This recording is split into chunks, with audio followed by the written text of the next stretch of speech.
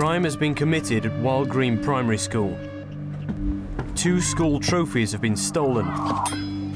Evidence as to the identity of the thief has been left at the crime scene, and a list of likely suspects has been made.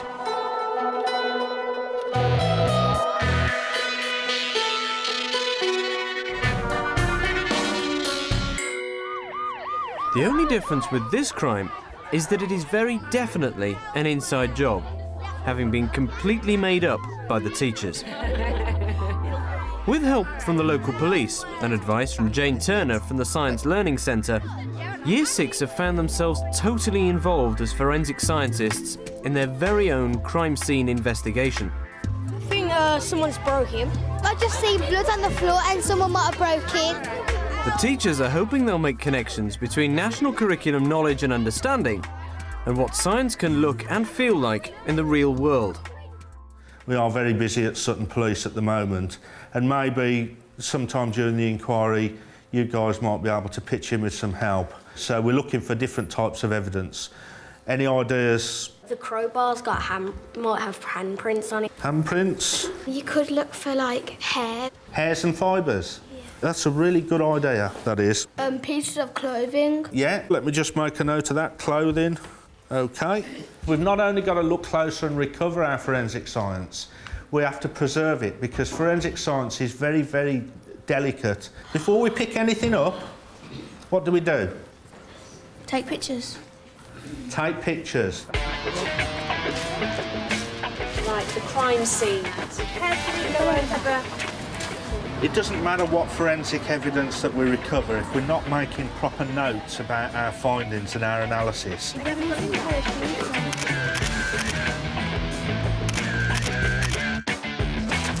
A ginger beer can. Oh, there's a can. That on the chair? Can you make a note of that for me? Is there a shopping list? Yeah. Don't touch it. What's that? He might... But our one suspect is Mr. Evans. He's got loads of cuts on his hands. And there was blood on the scene, so because he's got the cuts, he might have lost blood. There might be evidence in there. He's got 2 plasters on his fingers. Yeah, but it might have been 2 people. Yeah. Here's the last footprint you can see, and then it's just a big mess of paint, and then there's no more footprints. It's like they stop very abruptly, don't they? So what do you think they did there, then? Take their shoes off and then throw them in the skip or one of the bins. Hypothesis is already playing a healthy part in the investigation, along with acquisition of evidence. A bit of fibre on the nail here. Well, make sure that's photographed, won't you? Who would have had a piece of clothing on his thing, a hole in his back? OK, it's left and right, so it can't be Mr. Barnett. Eliminate Mr. Barnett. We know that it can't be him. Yeah. Because he's got his plaster cast on.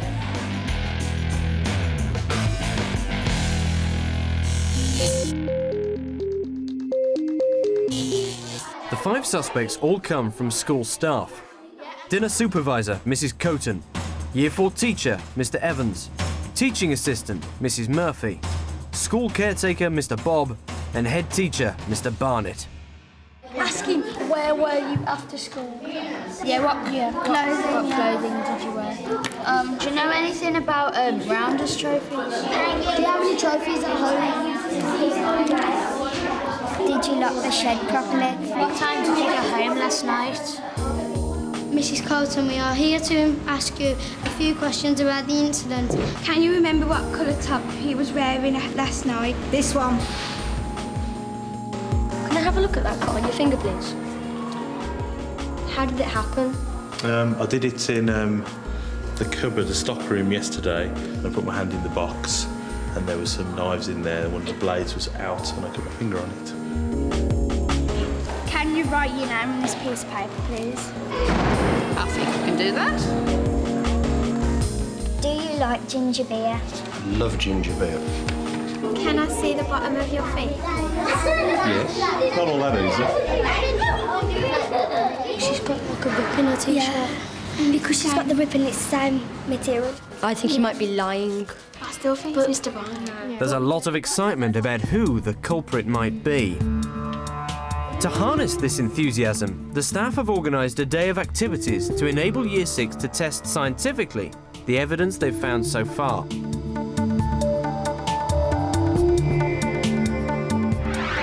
One piece of evidence planted at the crime scene was a shopping list. Some of the children are going to use chromatography to determine the sort of pen that was used to write the list in the hope that they can link it to a suspect. Before they're let loose on the evidence, they practice their science skills on sweets.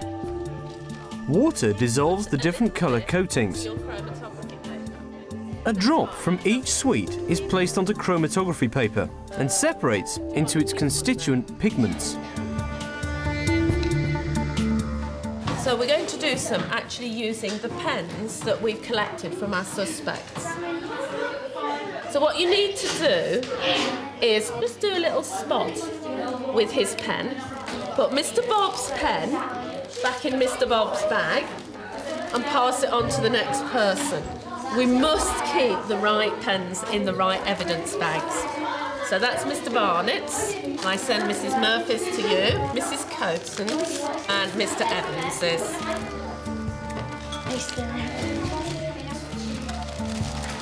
We need to roll this very loosely and we put that into the jug. The shopping list has also provided a neat way of matching handwriting samples taken from all the suspects. Why? You tell me why you think they go together. Look at the A. Look at the top of the O's, like swirl.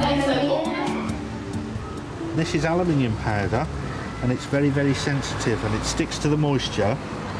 So just very gently across the can. You see them? Yeah. You see that one there? You see them? All the way across there? What I'm going to do now, give that a bit of a huff to make it all nice and moist, and then we'll stick that over that area. Just make sure that it's all nicely stuck over. You peel that back. Fingerprints have gone. Can we see those now? Yeah. And then we just stick that on there, like that. And there they are. There they are. So shall we get the ones that we've done with the samples of pens out of the water very carefully? Slip the paper clip off them and lay them out flat on your desks. So can you see how each pen has made a different pattern of colours? Oh yeah. Mrs. Murphy's has given us a rainbow. They're about to compare the patterns made by the suspect's pens with the crime scene evidence. So if we just use part of this, then the rest we're preserving for identifying the handwriting or doing a repeat measure. That's it, that's really accurate. The children are keen to collect data about footprints left at the scene. They've got really long strides. Oh, so they're trying strides.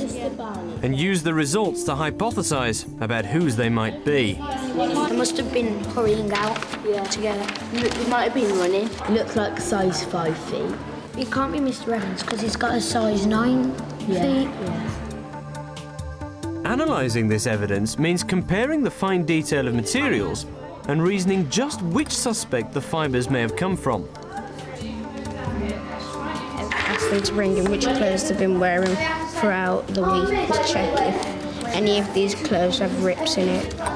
Mrs. Coaten, she had a hole down her stomach. Evidence planted by the teachers has provided a good opportunity to use the school's electronic microscopes. It's time to compare the results of the chromatography tests. So has anything particular happened? Purpley, isn't it? It's a bit purpley. If it's anyone's, probably Miss Murphy's. Murphy's, you think? It looks a bit. Yeah, it's got a bit of purpley in it and a bit of a bit of yellow.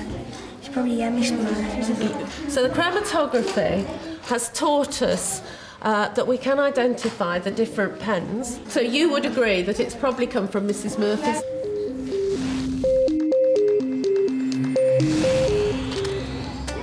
The children have decided to use some of the key practical skills of forensic science. The suspects have been brought in for fingerprinting. They will be able to practice some real forensic science, comparing the suspect's fingerprints to those lifted from the drinks can at the crime scene. Well, that looks really similar to the one on here, and so is this one. Close observation and recording is also being used in this activity, matching up shoe treads. Describe that. Who can describe that one? Wavy. Real wavy pattern. And how would you describe that, Joe? Long blocks, really. Yeah, long blocks, that's fine. The crime scene investigation also provides a chance for some creative cross-curricular activities. Last night, the school shed at Wild Green Primary School was broken into. The robbers left some footprints and some blood, so we may be able to trace who it is. The Year 6 children of Wild Green Primary School have been working hard with the SOS to find the person responsible.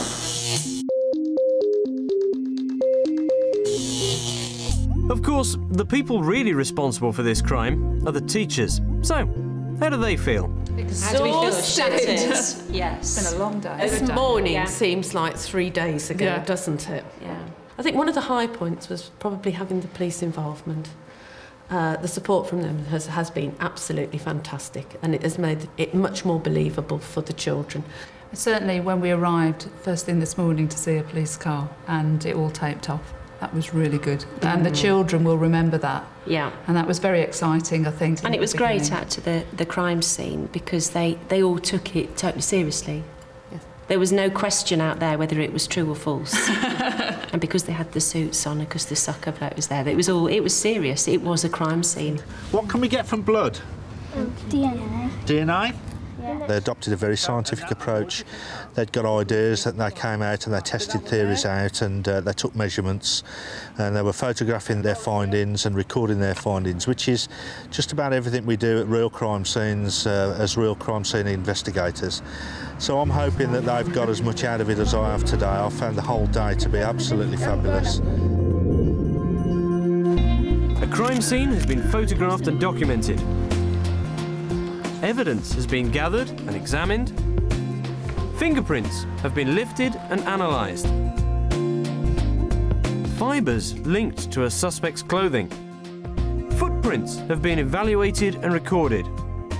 So, with every suspect seemingly linked to the crime by a piece of evidence, only analysis of the bloodstain will verify who done it.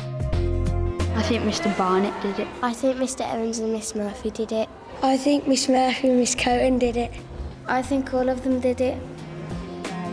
Tomorrow, Year 6 will be introduced to the science of DNA fingerprinting and perform their very own DNA test to find the culprit.